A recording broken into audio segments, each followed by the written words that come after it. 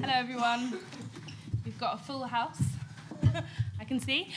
Nice to meet you all. I am Poppy Noor. I'm a columnist at The Guardian and a freelance journalist. I'm going to be chairing today's panel, which is about the way that class is depicted in media, in documentary and factual TV. And I'm going to let everybody introduce themselves. I'm going to give them that honour. And maybe if we go from Campbell and then this way. I'm Campbell Robb. I'm the Chief Executive of the Joseph Rowntree Foundation. I'm Jack Monroe. I'm a writer and a troublemaker, generally. Yes. I'm Daisy May Hudson. I'm a film director, writer and housing activist. I'm Mark Raphael. I run an independent production company called 72 Films. Cool. I always feel like that's the worst bit, having to describe yourself in like one sentence and hope that you sound important enough for everybody to keep listening. But so basically the way that we're going to work, so Campbell's going to start with a bit of a discussion on the research, and then we're going to broaden out and we'll take some questions at the end. But yeah, so Campbell, do you want to start by giving a... Thank you very much. Yep, I'm happy to. It's great to be here and great to be on this panel. I'm a little bit daunted. Last time I saw Daisy May, she was standing up launching her amazing film, Halfway House, if you haven't seen it. Every time I see a picture of her sister, it almost makes me cry with happiness. I'm not going to spoiler alert. And Jack and I, last time we were on a platform together, we were talking about Daniel Blake and with Ken Loach about how they impact. I don't know Mark, but we've just been hearing about some of the stuff he's doing. What this is all about is telling stories. And what the Joseph Rowntree Foundation tries to do and has been for about 100 years has been telling stories about poverty. We were set up in York by Joseph Rowntree, who, whilst making lots of chocolate and ruining our teeth and generally doing bad things to our bodies, also was terrified about what he saw around him in York. And the first thing he did in York, him and his son, was they walked around York and tried to count the number of people in poverty in York. That's actually what they did. And then they wrote a report on that, which was the start of the foundation's work in really beginning to try and tell the story of what poverty is in this country and some of the solutions to it. We do that a little bit more sophisticatedly now, but not that much. And what I want to talk very briefly about is, I think the stories that we tell, if the definition of madness is to do the same thing over and over again and expect a different result, then some of the stories that we've been telling about poverty, about how we tell those stories, who tells those stories, have been what's happened. In the last 30 or 40 years, we've seen a very, very significant change in the way that this country views the welfare state, views the causes of poverty, and views the way that we can get out of poverty.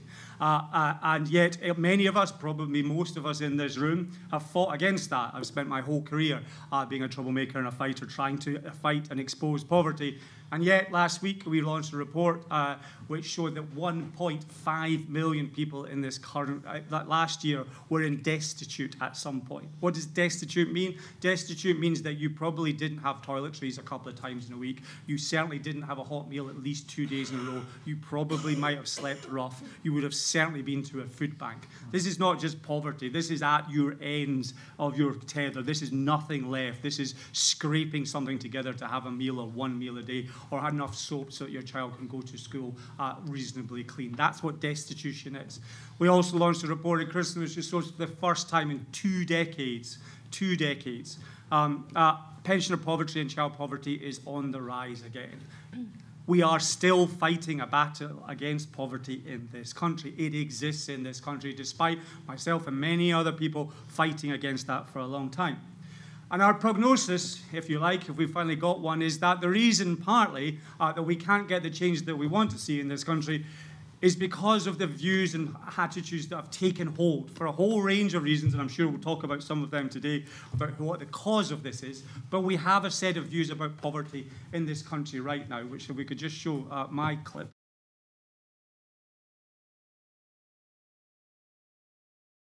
Okay, so on one hand, we have the most prolonged period and shrinking of the state since the Second World War. We have 1.5 million slipping into destitution. We have poverty on the rise. On the other hand, we have people feeling that it's either people's own individual fault, or it's too big a problem to solve, or it is not a big problem that needs to be dealt with. My granny used to tell me never to get mad, but to get even. I kind of, she was quite scary, my granny. But I took those words literally in terms of what we're trying to do now. Because the thing is, if we really want to change what we do in this country about poverty, we can't just sit here in our closed world and say they're all wrong and we're all right.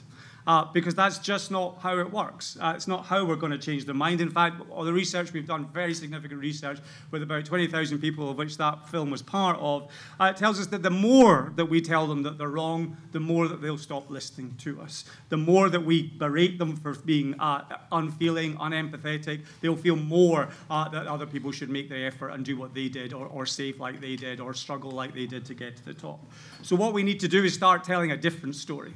And the way that we're going to start to doing that is there's a huge momentum in the States at the moment around what they call framing, which is about talking about things in a different way. And the best example that I can give you is that in the States, many activists were pushing and pushing and pushing to get ballots on states about same-sex marriages. And they'd get it on the ballot, and they'd get enough votes to get on the ballot, and then they'd have the discussion about how they would get the vote in a statewide referendum. And they kept losing, and they kept losing, and they kept losing, one after another. I can't remember how number it was. And then when they stopped, and they went back and thought, why are we doing this? They went back out and talked to people. And what they'd been saying to people was, it's our right, we should have the right, we should have the right to marry who we want to do. And then they started going out and saying, I should be with who I love. I should be with the person that loves me. Why can't I be the same as you? And suddenly, numbers went up. Now, it sounds simple, but it's not. It's complicated. It's a long-term thing to do. And what we're interested in this, and why we're here in this, and why we're supporting and trying to get this going, is because we believe that we have to tell a different story in a different way with different people telling those stories. Because as long as we continue to tell those stories in the way that we're doing, it's not going to work. Really proud to be associated with Sean McAllister's film, which premiered here this week. If you haven't seen it yet, absolutely get there and see that now, because in a outstanding piece of work talking about Hallam, what's happening there, the types of work that we want to see about people talking about what it's like, sharing their stories, but not berating people, not bashing people over the head with it, telling that story as Daisy May did in her incredible film as well, about what it's like, what it is, and creating empathy for people to begin to understand. Because if you can all do that in your films, if you can tell those stories in the way, then we can come in the back of that with the policies, with the thinking, with the arguments that turn politicians, that give politicians the space to make the change, to be brave, to make the things that they need to do to fix these attitudes and these problems. So I'm really looking forward to the discussion. Thank you very much. Thanks, Campbell. It's interesting, that film, because, well, I don't know, put your hands up in this room, anybody who's been on benefits or has received some form of state help. And the panel. Like, quite a lot of people. I think what's interesting, I mean, like, at least 3 people on this panel have chosen to reclaim that narrative, right? And, you know, Jack, in your writing, that's how I started writing. I started writing about my experience having been homeless when I was younger. Daisy made a film about it. And I wonder how much of that it is in response to the way that the media narrative around poverty is currently. And I'd be interested to know, Campbell, but we come back to you in a bit, how much of what people are saying in that film is created by what they see on TV and created by what they read in the news, and how much of it is a kind of natural mindset. I don't know what the answer to that question is, but maybe if we go to you first, Jack, and talk a little bit about, I mean, do you feel that your experiences having been, I mean, maybe you can talk to them a little bit for anybody who doesn't know, but do you feel that your experiences having been on benefits are depicted in the media accurately? No, not in the slightest. I started writing an online local politics blog as an unemployed single mum. I didn't have very much to do as an unemployed single mum, so I would go and sit in the public gallery of my local council meetings, the planning meetings, the development control meetings, the full council meetings, and I started to write about them from my point of view as a single parent looking for work. I wanted to see the people who were making the decisions that would impact my day-to-day life. I wanted to see who these people were that were shutting the children's centre that I relied on for childcare for my son so I could look for work, the people who were taking away library services that we relied on for something to do on a rainy day. And I wanted to understand why they were making those decisions. So I started to write about it online. And that gradually well, not very gradually actually, explosively expanded into a first-person narrative about my life as it was as a single mum, on the breadline, starving, suicidal, looking for work. And it went viral for reasons unknown. And, well, it did. I wrote a piece called Hunger Hurts that in July 2012, and it was basically about being hungry. I was putting my affairs in order because I was planning to kill myself. I was making sure that my son could go to his father's. I was selling all my stuff. I was getting rid of everything that I owned because I couldn't see that my life could carry on in the miserable, dank pit of despair that it was in. So I was basically filing my life away to end it. And that I didn't declare that anywhere in that post, but I think enough people read between the lines, and I went from my 17 local readers of local politics anoraks to 2 million views overnight. And life turned on its head. From there, the way that other people then chose to tell my story was completely different. One newspaper described me as a single mum who had got a best-selling book deal making 9p burgers. Another one described me as feckless, tattooed, with mirrored kitchen tiles that basically brought it all on myself. One newspaper offered me a recipe column in order to write about cheap recipes for other people. Another newspaper pulled every recipe in my book to shreds. The narratives were either split into, look at this hard-working mum who's made good, or look at this feckless waster who spent all her money on body art and now can't feed her son. But what I wanted was a space to tell my own story. And I made it. I carved it out, and I continue to do so. I write frequently, not as frequently as I'd like, but other things get in the way. Terrifyingly, angrily, honestly, raw, from the heart. I don't allow anybody else to tell my story for me anymore. I ask people if I can read what they're writing before it goes to print, and my editor won't let me do that. I'm like, fine, can't I fucking interview then? Because I'm tired of other people framing my narrative as businesswoman of the year or feckless single mum, when actually I'm just a bit of a mess in the middle somewhere. But I'm a mess that accurately represents quite a lot of people on benefits, quite a lot of people whose, you're not planning for your future when you don't think you've got one. You don't want to go on telly and tell everyone how shit your life is when you haven't even told your own mum. It's a messy middle ground, but the key is to not try to tell other people's stories for them, to give them a space in order to tell their own. People can be vulnerable when they're in vulnerable situations, to protect them from what happens when you suddenly shoot someone into the media. I'm still recovering 5-6 years later from being exploded into the limelight and all of the crap that gets rained on your head for it. But to just allow people to tell their own stories, support them in order to do it safely, and give them a platform. Because if it's their voice and their experiences that you want, elevate it, raise other people's voices. Don't even try to tell their stories for them.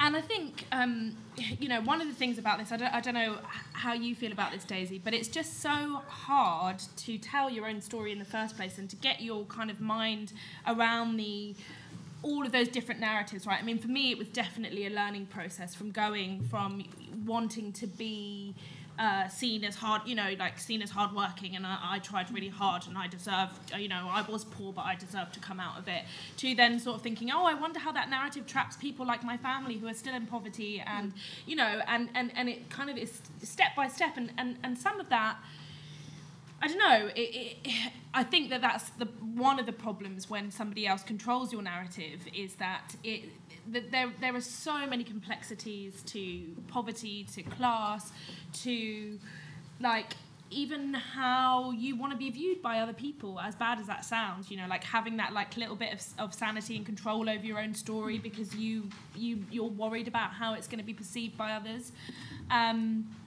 Daisy, watching Halfway, I don't know how many people in the room have watched it, but that felt like something that you were grappling with throughout the film, was how it was going to be received by others.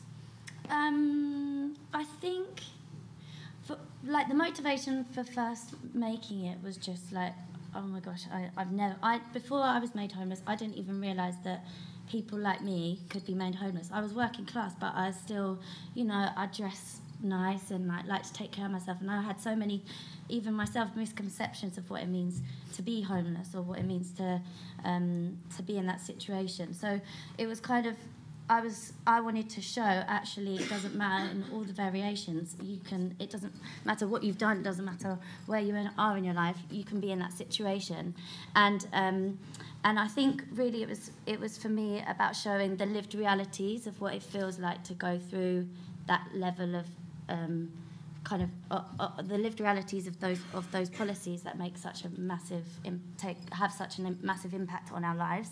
We never really get to hear honest portrayals of the impact of policy and these discussions. We're even, speaking to local councils, they see us as figures and numbers in a system, and so for me it was really about humanising that and showing that my mum was the most amazing mum, and what you're saying about grappling with that thing. Often in society we blame the individual rather than actually turning on and questioning the system and why is this happening, rather than, as we heard so many people say, like they must have done something wrong.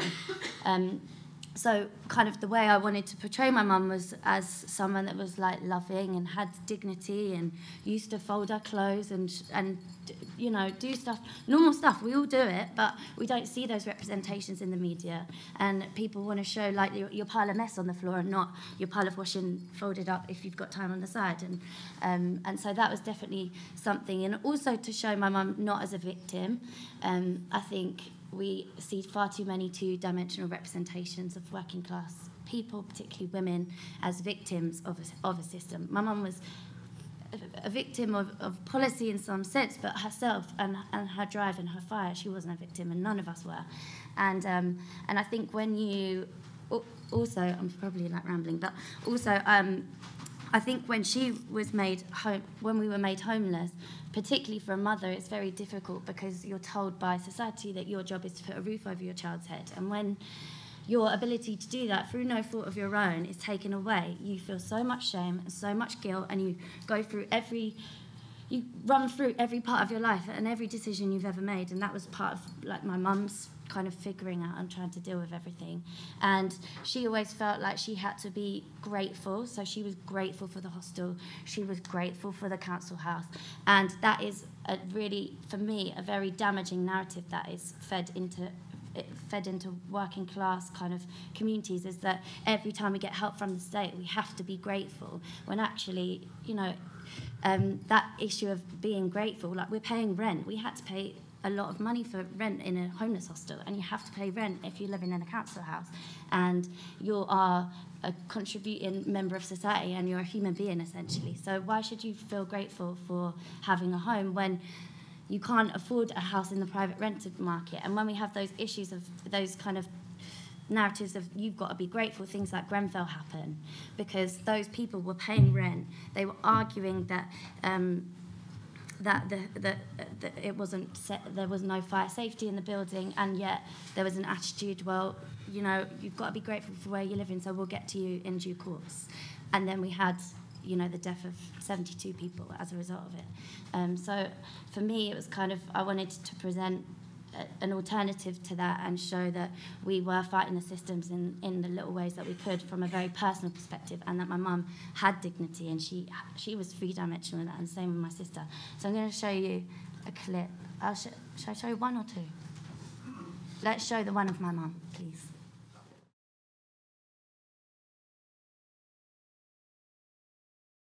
Like her little mini forms of protest, which I think is really important. That I know so many amazing women that are fighting the system, like Focus E15 mums, and also like people taking personal power, like those tiny moments where you are fighting the system, and we don't really get to see those representations in the media, and that's really important. And also the fact that when you are working class, life is hard, but it's also, sometimes it's funny, and sometimes if you're not laughing, you're crying, and it's like, it's those extremes, and it's colourful, and like not everything's got to be sad and depressing and full of grief, and I think when I watch TV, and particularly, even programs that came out recently about working class, even the grade is like dull. It looks like everything's just sacked of colour, and I think that all plays into this like victim narrative, and that working class people are really sad, and that's not true. We are lively and fun, and like we have all the different emotions that everybody else feels and experiences. So yeah. And I remember, no, it's okay. It's really good. And I mean, you reminded me actually, because I remember reading an article by you years ago, and it was about. Do you know what it was about? It was about. Yes, I'm homeless, and you like listed off some things, like you had like a fur coat and you drank like a bottle of Rioja whenever you wanted, and like you had some Chanel lipstick. And I just remember, and it had been years since I had been homeless when I read that thing, and it had been years since I'd been like writing about it and was grappling with it, but I just never heard somebody able to express that thing of being like, yeah, I'm poor and I don't want to look it, so what? Like the amount of money that I spend on a smartphone is not going to pay my rent, so yeah, I'm still going to have like, and that kind of was liberating to hear somebody just kind of own it and be like, I'm not going to let other people decide how poor I have to look from now on in order to like, be worthy of state assistance or... Yeah. And about like when I wrote this article that kind of I hadn't told anyone that I was homeless, and I was still going to work, and I'd just finished uni, and I was like trying to figure out everything, and I wrote this article called "I'm One of Britain's Hidden Homeless," and it was talking about those things that Poppy was saying, like I go to work, I wear a fur coat, I've got lipstick on, and then at night I have to go back to a homeless hostel. And I wrote that, and then I had a lot of amazing reactions. People, because it went kind of viral, and people were talking about sending me letters and vouchers and saying, come and stay in my house, I've got a house in the country, all that stuff. I was like, sounds lovely, but I didn't think it would work. And then some of the comments were like, I can't believe she's got an iPhone and she's homeless. Like, why doesn't she sell her iPhone? And then like comments that I was reading under other programs, like, how can you be on benefits and have your nails done? It's like, we all do stuff to make us feel nice. We all, like, if we're having a shitty day, sometimes we want to go and get our nails done, or we want to have those moments which give us a bit of self-worth and a bit of self-love. And why, because you're living in poverty, can you not have those moments? As long, you work it all out. But it was interesting, like, that attitude of how can you be homeless and have an iPhone? Because there's only one image that we're constantly being fed. And so, yeah, that was like the motivation of writing during that period, is trying to say, like, hidden homelessness and being a working class person. There's lots of variations of us, and we look very different, and we can have iPhones and and glitter earrings, and we're still in the same situation. Mark, you make factual TV, and you've also commissioned TV. I mean, do you think that there is is it difficult to kind of portray the full multifaceted dimensionality of what it is to be working class? Is that something that you have struggled with? How have you worked with it? Yeah, I think it is difficult in some ways. I think it's difficult to get those stories commissioned. I think when we started this current company, 72 Films, I think I really wanted to do something about the working class, and I really wanted to do it on the BBC. So I sort of deliberately targeted the people that make the decisions and said, I think you should do this, I think you should do this, I think you should do this. And I think they thought, yeah, I think we should do this. But I don't think they knew quite how. And so we went off, and we've got this series coming up, which I'll play a clip of, Red Car. And we looked at lots of different places. And I think one of the first things we thought about was the steelworks had shut. Maybe we'll tell the story of the steelworkers. And we went back and forth. And then we alighted on the idea of maybe, why don't we just tell the story from the kids in the town? So they're aged roughly between 15 and 25. And they sort of, look, the shadow is a long shadow. But it's not in their sort of day-to-day life. So their point of view on the steelworks was quite different to their parents' say. And so we went off and started filming with them, went back to the BBC, and I think it had a sort of touch of optimism. It had a touch of positivity. And I think they were like, okay, let's try it.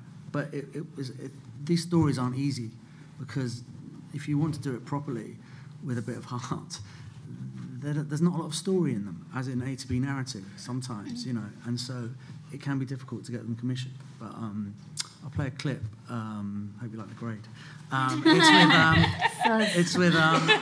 It's a kid called James who's he's the eldest of 7 kids. His dad's inside, and he's been given this guy Ray, who's like his mentor, and Ray's got him an interview. He sort of pulled a few strings, and James has turned up at his house to sort of prepare for it. It's just a sweet little clip. Have a look.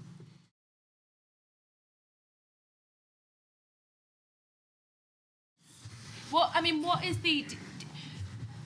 When you're making films about people's experiences in that way, do you feel a big responsibility to portray the narrative in a way that's going to be favourable, or in a way that... I mean, there's just so many questions there, isn't there, about... it just feels like such a big responsibility, and how do you do it properly? You know, it's true. I suppose with each person we film with, I think with that series particularly, I think we started off thinking, how can we give them as much age? You know, if you could give them all the cameras and the editing, you know, you would, if you see what I mean. If that could work, I think that's what. And I suppose that was underpinning the sort of creative vibe of it, is to try and say, give them as much agency as we can to tell the story. But it's, you know, at the same time, there is a lot of responsibility, and I think you have to think about it in a way that, you know, if that was your sister or brother, how would you feel? And I think broadly, everyone that we film with is like, you know, that's what happened to them over the, you know, year, 2 years that we were filming. So there's 4 episodes, and so there's about 12 different people we film with. Yeah, and I think the thing is just TV, film, documentary are all such hard, or I feel like anyway, I mean, maybe I would say this because I'm a writer, but I feel like they're such hard, it's such a difficult format, because you do have to kind of package things up in a certain way where people are going to understand, you know, within, I mean, especially if it's kind of a factual TV series that's going to be half an hour every episode, that you have to kind of package people up that they're going to understand them straight away. And I think that there is kind of still a struggle in the media, at least when I've worked with TV or film, where people kind of, they want to put you in a box, and they want to kind of be like, oh, we're going to portray you as this kind of person, or, you know. I did really want to ask Campbell about kind of the way forward, but maybe if we do that quickly, and then if we kind of open it up to questions. Yeah, I'm just thinking that I'm kind of asking you all things one by one, and it would be nice if everybody just started to have a bit of a discussion. But maybe before we do that, Campbell, if we talk a bit about, you know, can the media change the narrative? What do we need to be doing? I mean, I find the thing about framing interesting, because the thing that immediately makes me wonder is, like, do you have to start describing poverty? Do you have to start describing working class experiences in a way that people are just going to like it? Is that the kind of, or, you know, that they're going to be able to, is it like a public appeasement? Like, do you have to all of a sudden be the strong working class person or the deserving working class person, etc.? So you'll want me to do that quickly? Okay, so it's the poverty, portrayal of the poverty in the media. And the future. For the last 50 years and the next 50 years, very briefly. Okay, sit down, folks, this is going to be quick. So there's a number of different things I think we need to take into account. The first of which is that it's very easy. Every kind of discussion that I've had about this over the last 25 years is basically everybody ends up concluding if we just didn't have the Daily Mail, everything would be fine.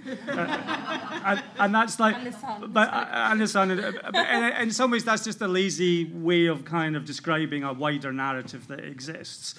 People buy papers because they reflect their opinion and vice versa. One doesn't start with the other. 130,000 people buy the Guardian, 2.5 million people buy the Mail. There's a reason for those things happening. So it's easy to blame the kind of portrayers of those things, and that, and there is a part truth in that. But public attitudes towards the welfare state, to taxation, they have changed significantly since the war, and that's not just to do with the media. That's to do with the way that we live our lives, our families, our own possessions, what we want from life, and how we want to do that. So there's a whole range of different things that have to do.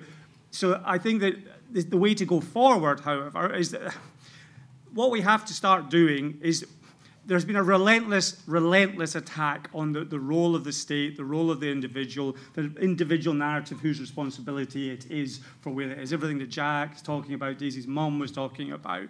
And in a sense, that's happened for a long time, and that's been concerted through papers, through political parties, where we got to a point where you could have a narrative in this country which was just about strivers and shirkers. You could literally split the country down to people who deserved to get on and those who didn't. And the thing about that is that's all of our responsibility to push back against that. That's not just because it's created by things. It is about all of us taking responsibility for taking that on. That film just reminded me of taking my stepson last week to an apprenticeships. He got up late. He missed his train. I had to drive him an hour in my pajamas to get him to his apprenticeship interview. You know, but he's not from Redcar. He lives with me in London. He's got that opportunities, but it happens to everyone. So we've all got a responsibility to tell those stories in a different way. The framing is interesting, just to finish, because we did a lot of work and we talked about, and the people that work with us they're not media people, they're ethnographers, they're sociologists, they're kind of really, and the thing that you get to is when a lot of the people that we talk to start with that attitude. Then we've got another film, which when we've really worked with them, I was going to say worked on them, but let's say worked with them, and they change their whole narrative. They start talking about it as if it's their idea, and the one that worked most is it's really, there's a physical reaction. We talk about being trapped in poverty. It's what everybody that we talk to talks about.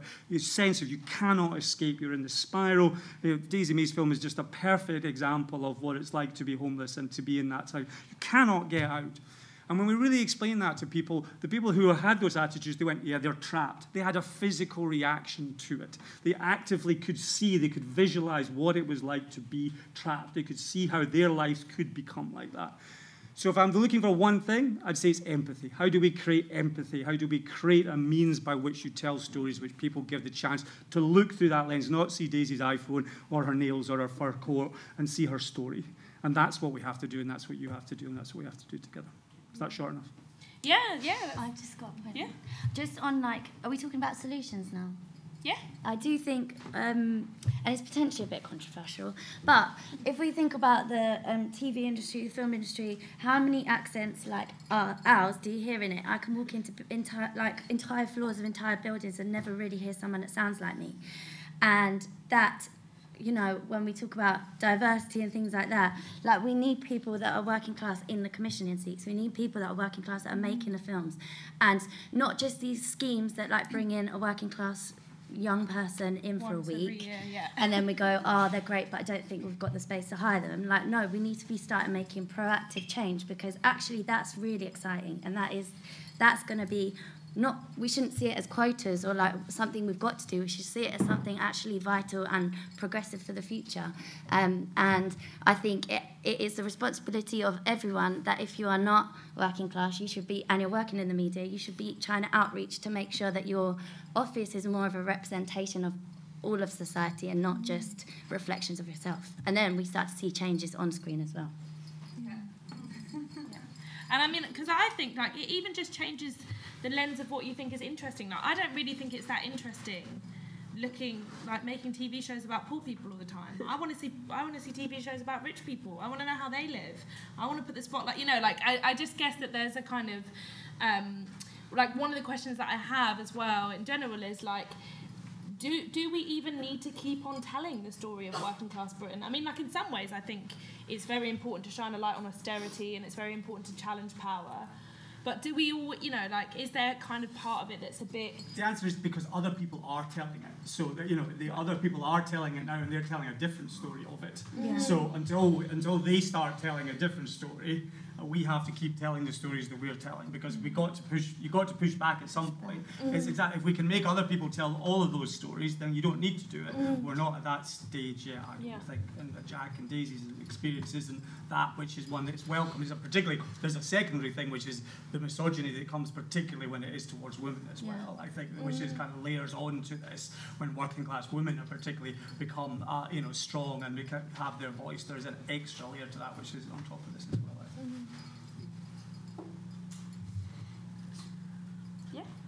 I've got nothing to add really.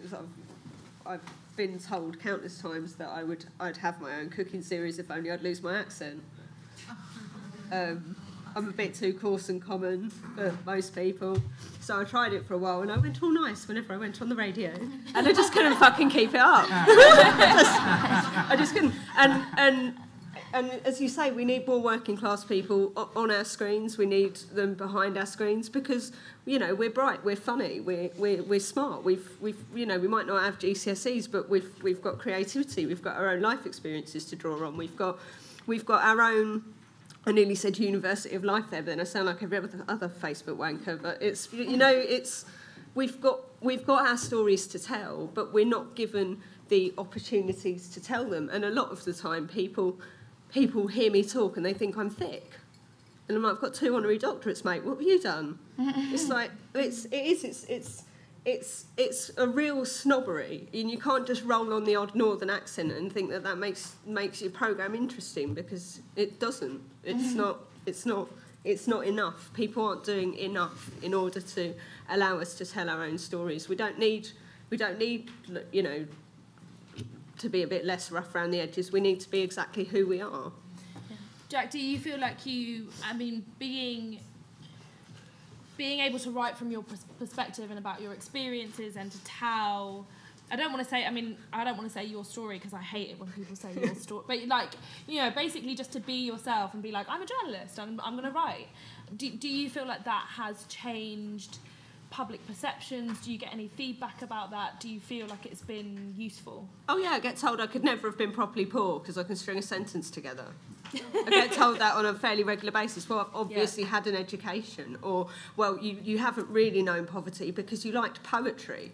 I was like, well, you know, well, the thing is, when you've got no money, the only thing you can really do is go to the library and read books, so you do get a little bit smart, actually, because it's all... No, well, not... You can, all right. It's all closed. In my day, back in my day, we had libraries. Exactly.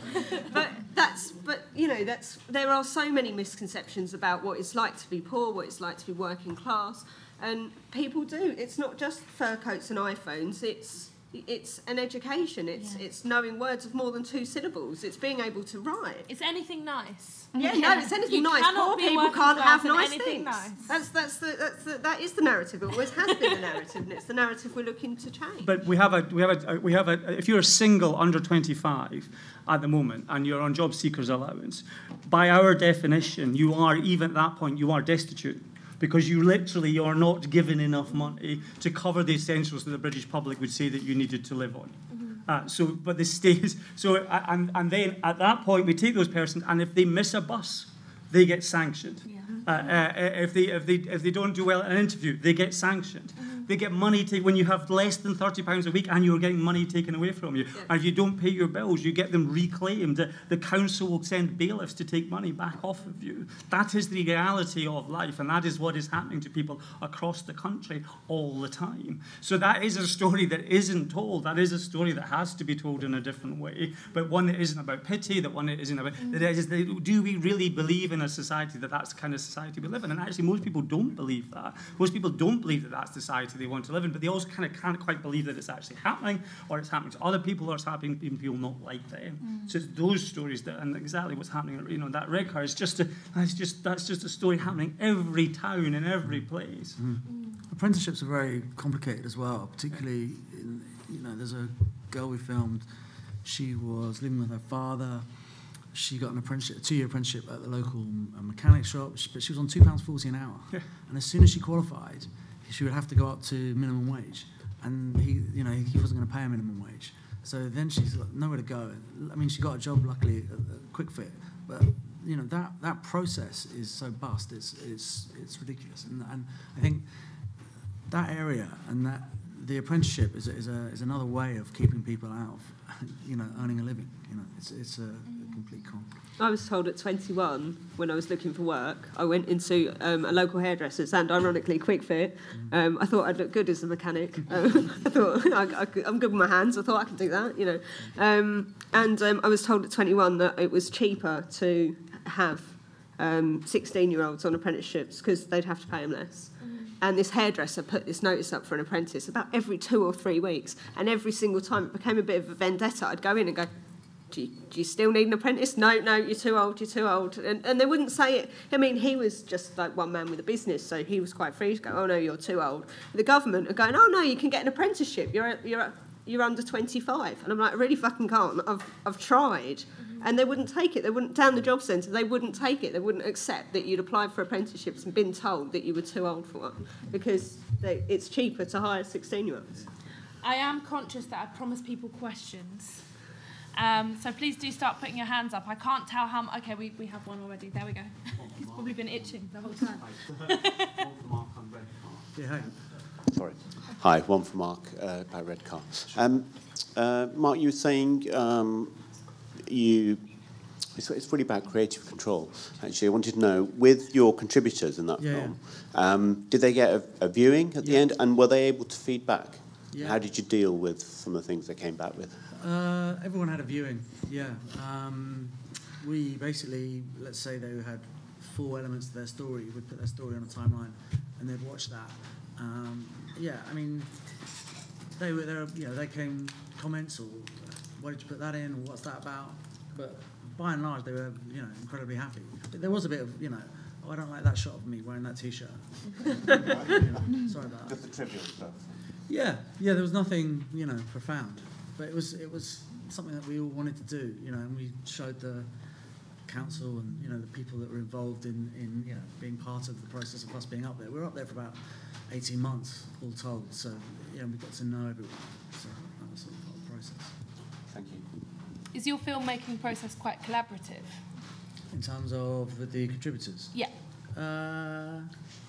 Yeah, but I mean, I wouldn't say it was like uniquely so, if you see what I mean. I suppose I just think if someone's going to let me in, I'd like it to be fair, and I'd like them to watch it back. I'd hate them to think, gosh, I really regretted taking part in that. That's so I think we try and be sort of consistent with them throughout the whole process. But I think that's fairly, it depends what type of companies you work for, but a lot of the better factual companies, I think, are in that same vein. This is to everyone. How much do you feel that time is a factor in telling stories honestly? Because having made quite a few myself, it's often a struggle trying to get the budgets to film for 6 months. I would say less than 6 months isn't real or fair. Shall I answer that? I don't know. Do you want to answer? Is it a question of time? I think it's a question of money. Look, in terms of television, I think the money dictates how much time you have to film. That's completely true. I think the other thing about telling stories, I think you were sort of touching on this earlier, Poppy, it's like the framing device. How to tell a story is difficult, because if nothing happens, what am I going to do? And so often that's why you end up following the kid who's going to shoplift, or the guy who's going to take some drugs or whatever, because I've got something happening, I've got a story there. And so that's why you end up with that slightly skewed portrayal. That's just sort of part of the process of the director and the people on the ground feeling a bit of pressure that they need to come back with something that makes sense. But I would say you could choose not to film that. True. So no, of course you can. Depends what your agenda is, and you can choose to, like the way we talk, like the programs that we have about poverty, like are we talking about a person that's poor? Are we talking about a person who is just living in the context of poverty? Like what we can choose what to film, which makes them film 3-dimensional, and that you could get that in 2 weeks, but you've just got to spend enough. I guess you just have to really think about like how it's, again, framing. It's like they are people, and we want to show them as 3-dimensional, but they're in the context of poverty, rather than I'm going to shoot all the things that make them look poor.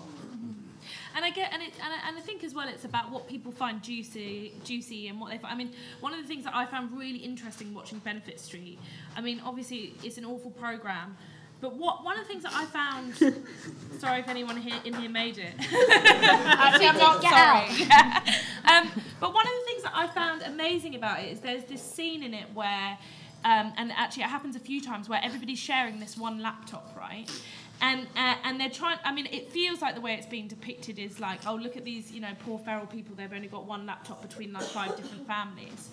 And I just thought, for me, it reminded me of like amazing working class solidarity that, you know, that I had growing up with the people around me, was that like if you didn't have like some sugar or you didn't have money for dinner or whatever, you go and knock on your neighbour's door and they'd look after you. If you didn't have a laptop, they'd let you borrow it. You know, like I don't know how many middle class people would lend me their laptop, to be honest with you. And I don't know, yeah. So I suppose it's kind of like, yeah, it's that thing as well, isn't it? Of like, do you choose to see things as deserving of pity, or do you choose to see them as like really strange, abnormal things because the person behind the camera finds them really strange and abnormal? Or is there a way of seeing that in a more empathetic and a more positive way? I've had numerous TV people in my house rifling through my kitchen cupboards at various points in my career, and the things that they find fascinating fascinates me. They were, can you just move a few tins out of that, please? Your cupboard's a bit full. And I'd be like, I write cookery books now. I'm not actually poor anymore. You don't have to just turn all the smart price labels around just to get your shot. You can just show that I actually have food. That's fine. Or they'll be looking at like little knickknacks I've picked up from charity shops. They'll be like, oh, these are quite interesting, aren't they? And you're just like, honestly, you're here to talk to me about my book. You're not here to make my cupboard look any more empty, or find my most battered saucepan to sit on the top, or ask me to roll my sleeves up so you can really see my working class tattoos in all their glory. You just do your job. Just don't try and frame me as anything other than exactly what I am, and please put my tins back in my cupboard. Thank you. This lady here, and then this lady here, and then this one. You mentioned you had 18 months in Redcar. Was that anticipated from the beginning, 18 months, or was that the length of time it took to make it for narrative reasons? The latter. Yeah, we're quite overspent. Yeah, I don't know. Yeah, we it took longer to make than we anticipated. It took longer to edit than we anticipated. But I don't think we were never up against a sort of transmission deadline.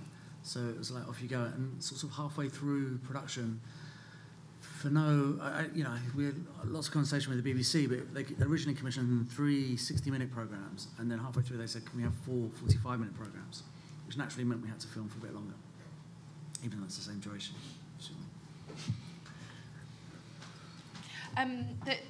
This lady here, do you still have a question? Yeah. And then this gentleman here on the corner, if he still wants to. Yeah.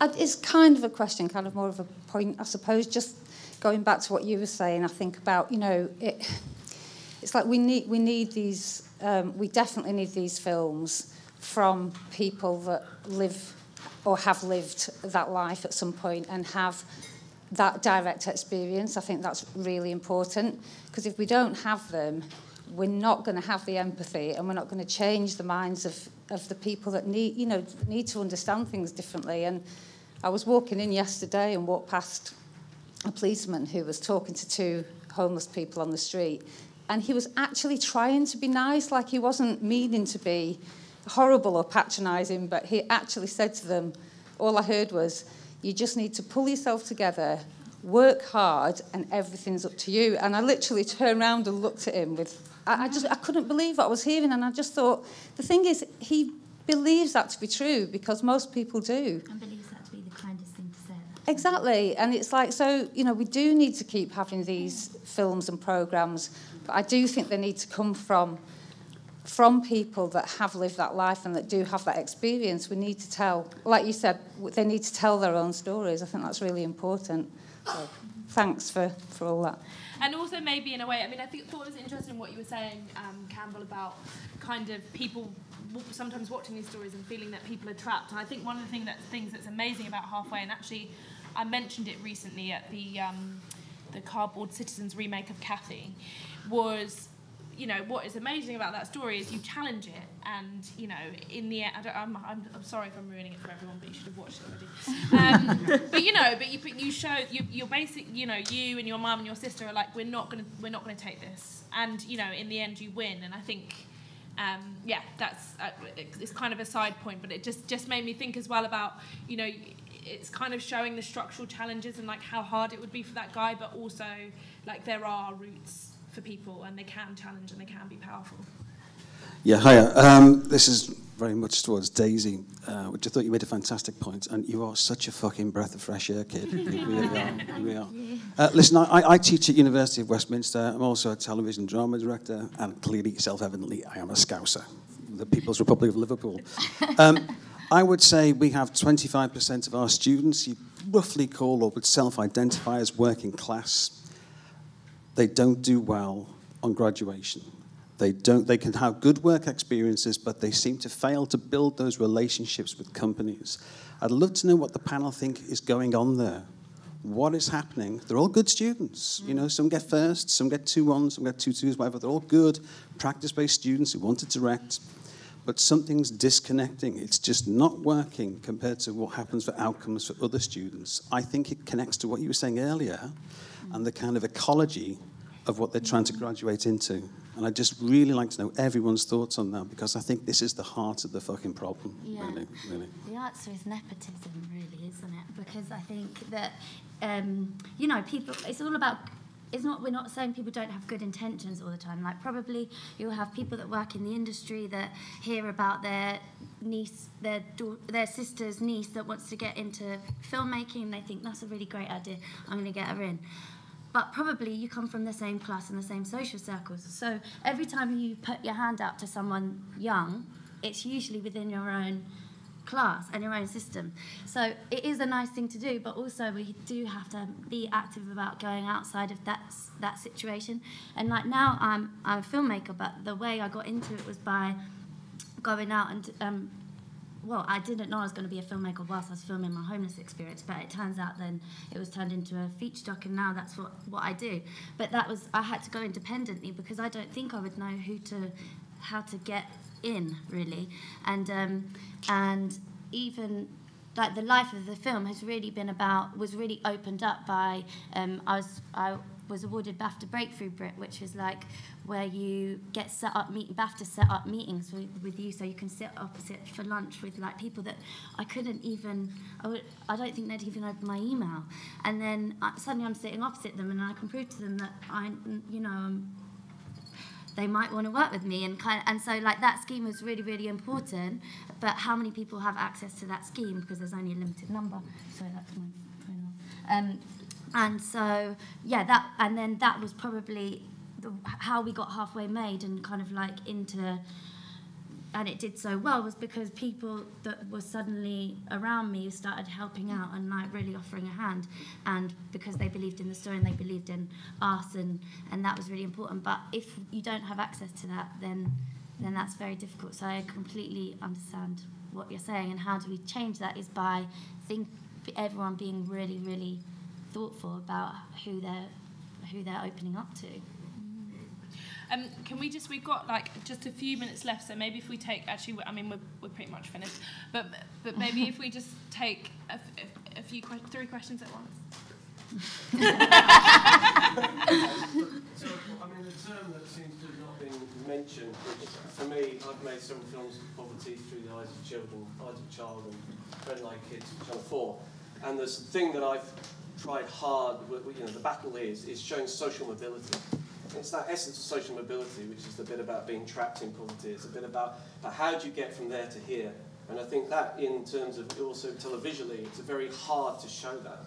It's really hard to show why the bottle of wine on one night, like as we all know, you're not allowed to drink, smoke, have any vices if you're poor. But how do you show to an audience who doesn't get it that one bottle of wine is not going to pay the rent, And I think that is the challenge. The challenge is how we depict social mobility in the media and how you can move out of poverty into non. Well, you just let the person whose bottle of wine it is explain why they've got it. Social mobility in this country now is absolute bollocks. You get trapped in poverty, you're basically stuck there unless you write a best-selling book, create a BAFTA award-winning film, or get lucky. It's something that was shit when austerity hit in 2008, and it's just getting worse. Brexit's going to make it even worse, and it's a story that unfortunately doesn't have a happy ending, so it doesn't make brilliant telly unless your protagonist does top themselves in the bath, and then you've got a telly programme out of it. So the reason why nobody asks why you've got a bottle of wine, why you've got an iPhone, why you've got a fur coat, why you haven't sold everything you own, why you've got tattoos on your arms. And it comes back to that thing about letting people tell their own stories. And you allow someone to a 5-minute explanation, a 5-second explanation, well, that bottle of wine wouldn't pay the rent. And suddenly that's what your viewer gets. That's what people understand.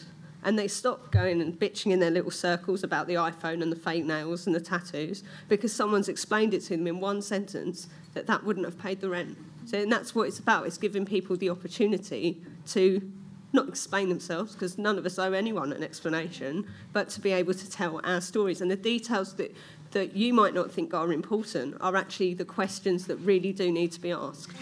Yeah, and I mean, I'm going to turn that on its head slightly as well, in that I think maybe one of the reasons why we still ask those questions about the bottle of wine or the smartphone is because we still believe in social mobility, like that's how it happens. Like, I mean, I'm not sure whether social mobility is always something, I don't know, like, it is the idea that everybody can move on from their circumstances. Well, then what happens to people who can't? Like, there are always going to be people who work in jobs that aren't paid incredibly high salaries or even good, decent salaries. So is the route to addressing that saying, well, they just need to move up? Or is it saying, well, actually, maybe we should offer something for everyone? Yeah, no. Can you go to? No. Why are we only interested if they're going to be like some shining star that breaks out of it? Like that's again is the trappings of like dominant narratives, that we're only interested in you if you're able to move up and really prove that poverty is not a thing. And so I think it's about, like, if we are going to make films about poverty, not necessarily we've got to make them about social mobility, but about human relationships. Like, why are they the best brother in the world? Or, like, what makes them, what's their favourite thing that gets them through a situation? Like, that we need to, like, reframe it in those ways. What are those small things that actually are, like, big things to people that are living in poverty? I was going to say, I think there's two things. One of which is that we all have a responsibility. Daisy May said it earlier on, is that every time you see poverty in film, it's like they've seeped out all the colour, so that it kind of is. Our job is to put the colour back in, to kind of into those stories and into those things. The thing is, that narrative is you all want a story to tell, and that's fine. I'm not really interested. I'm interested in numbers. If you start in a poor paid job now, in 10 years' time, you're going to still be in a poor paid job. That job isn't going to pay all the costs that you have in your life. Even now, if you fulfill what you're supposed to, what the system, the narrative is that you work hard, then you'll be able to look after yourself and your family. That doesn't happen anymore. For most people in this country, they work hard and they've got 3 jobs before they can even cover their things. So there's a different narrative arc. There's a different story being told all the time. And it's putting that colour back in, telling and allowing people to tell their stories and to do that. We have to break a whole set of systems about who gets what opportunities to do what, but we can do a whole other kind of session about that. But it's absolutely about our job is to put that colour in and then tell those stories, because it's changed. The world has changed. There isn't social mobility in the same way. People work really hard and they're still poor and they're still losing their homes and they're still not being able to feed their kids. That's the reality of the stories that we need to tell. So can I say, why is there so much hostility towards Benefit Street? Because it wasn't they don't tend to tell the whole story. It's not sort of a minor, but it wasn't tend to tell the whole story. But so much of what you guys have seem to be asking for in terms of colour and community support and refusing to openly drape when the cameras are in front of them, that show called to all that, and it had some spirit to it. That show fed into a very dangerous narrative that people on benefits are feckless, irresponsible, and it didn't allow people to tell their own stories. It was irresponsible in the way that it set people up to fail deliberately for the cameras. It is a show that has done damage to the reputations of everybody who is in receipt of welfare benefits, and it was, in my opinion, a hostile and irresponsible series and should not have been commissioned. Also, if you're like trying to get access to working class people now because you're making a new documentary and you approach them, they'll say, it's not going to be like Benefit Street, is it? So that is the reality. What Benefit Street did was completely create a lot of mistrust from working class communities to the industry, which has actually made our jobs harder now to be able to tell those. The hysteria around the show? Pardon? Was it the show or the hysteria around the show? I don't know. I didn't ask them that much, but if the majority, I can tell you, I've spoke to a lot of people, working class people, and they have said the same thing. Just go back to the point I was trying to make earlier on. Why should we just? It was your point. Should we just stop doing this and it'll kind of we stop making these? Because all forces have an equal and opposite. In fact, in this case, stronger reaction. The film is whether itself or the film was good. The environment in which it is put in.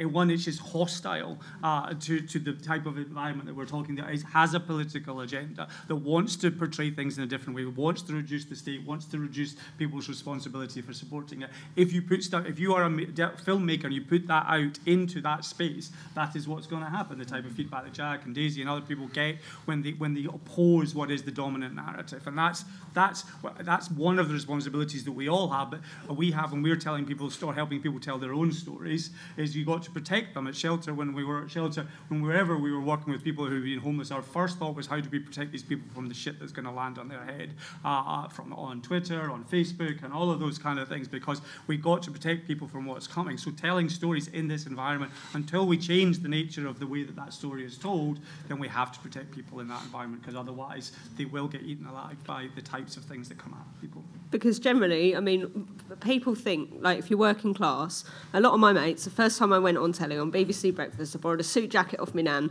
and went to talk about my life, and I put my nice posh voice on, and everyone thought it was wonderful. Oh, you got to go on telly. So if you turn around to people who are inherently poor, who are working class, for a lot of people, being on telly is an aspiration. So you give them that golden goose, they'll let it lay all the fucking eggs it likes, with absolutely no thought whatsoever of what's about to happen. Because the environment you are putting that into is hostile. People are looking for things to hate, demonise, despise, troll on Twitter. And you have a responsibility to the people that you thrust onto television screens in front of millions of viewers to stop and think, what would the worst bottom feeders at the Daily Mail say about this? Because that stuff can be absolutely life-destroying. I've deliberately kept all my closest friends and family out of the press, not because I've got massive drug habits or huge big secrets in my closet to hide, but because I would not put anybody that I love through the absolute hell of being in the glare of the public eye. And when you are approaching vulnerable people and vulnerable communities and asking them to project themselves into people's television screens, you need to make sure that you've got systems in place to portray them fairly, accurately, and support them through all the shit that's going to come their way, because it will. Do you want to say something? No, I suppose I was just going to say that with that, you made a good point earlier. It's like you looked at that scene in a very different way to someone else would look at that scene, and I think that's, it's going back to what the guy was saying. It's like how you look at something. The Daily Mail might look at that scene in a completely different way to you saw community there. They might say, they're big feckless. And so I think that's another layer to it that I think that show just caught fire. And it was just, I just wanted to say that I echoed what you were thinking about. Cool. Shall we wrap up now and give everybody on the panel... Is everyone feeling inspired or sad?